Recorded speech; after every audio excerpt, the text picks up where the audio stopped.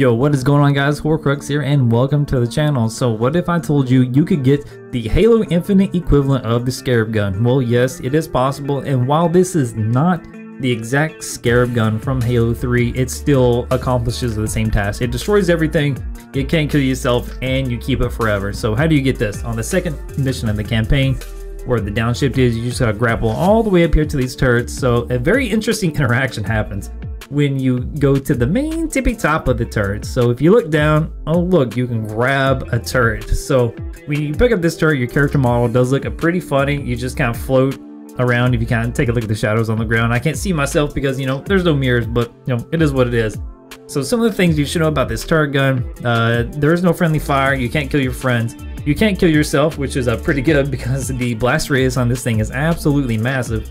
And it doesn't go away when you die, so it makes completing legendary with all skulls active very easy. It makes boss fights super easy, and you can pretty much destroy every single thing in the entire game. So if this bug is still in the game upon this video being uploaded, I'm not really sure, but take advantage of it while you can. So I want to thank you guys for watching. Again, this has been HoarcruxESO. Have a great rest of your day and happy holidays. Peace.